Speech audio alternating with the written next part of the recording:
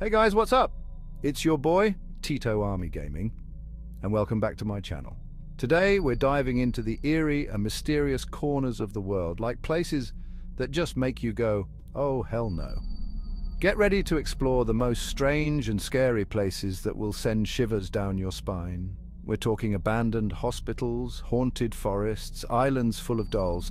So buckle up, grab your blankie and maybe a nightlight or two, because things are about to get spooky up in here. And don't even think about going to the bathroom alone after this. You've been warned. Okay, guys, first up we're heading straight into the heart of darkness, the Paris catacombs. Imagine this. You're just walking the charming streets of Paris, eating a baguette, when bam, you stumble upon an entrance to the underworld.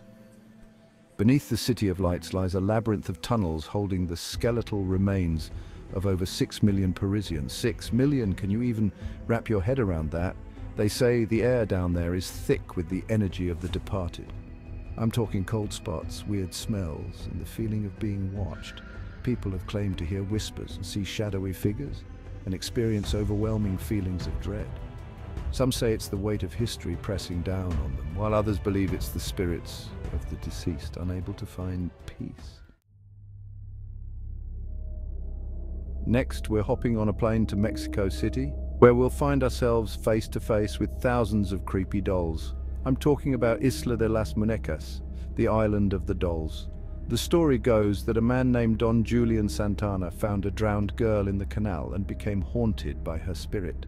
He started hanging dolls on the trees as a way to appease her, and it escalated quickly. Now the entire island is covered in these decaying, dismembered dolls, their lifeless eyes seeming to follow your every move. Chapter 3. Aokigahara Forest Lost Souls Trapped in a Sea of Trees. Let's take a trip to the base of Mount Fuji in Japan, where we'll find Aokigahara Forest, also known as the Suicide Forest. This dense forest has a tragic history, known for being a place where people go to, well, you know. The energy here is heavy, oppressive, like the trees themselves are suffocating the hope out of the air. Local legends say the forest is haunted by the spirits of those who died there, their souls unable to find peace. Chapter 4. The Stanley Hotel, where ghosts still check in but never check out. For our next stop, we're heading to the Rocky Mountains of Colorado to visit the infamous Stanley Hotel.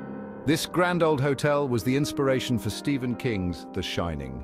And let me tell you, it's easy to see why guests have reported lights flickering, pianos playing themselves in the dead of night, and disembodied laughter echoing through the hallways. It's like the hotel is stuck in a time loop, with the ghosts of former guests and staff going about their business for all eternity.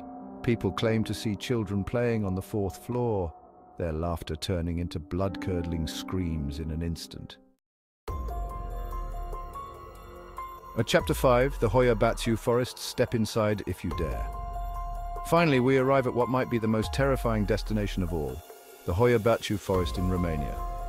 This forest is like a magnet for paranormal activity, and some believe it's a portal to another dimension.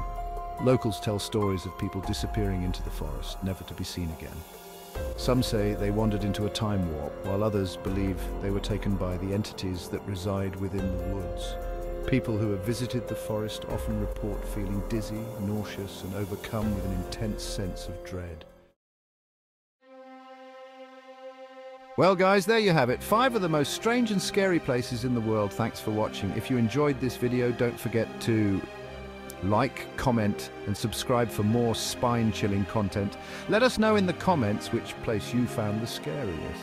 Was it the bone-chilling catacombs, the creepy doll island, the eerie Japanese forest, the haunted hotel, or the mysterious Romanian woods? Personally, I'm never leaving my house again. Just kidding. Unless, see you in the next video.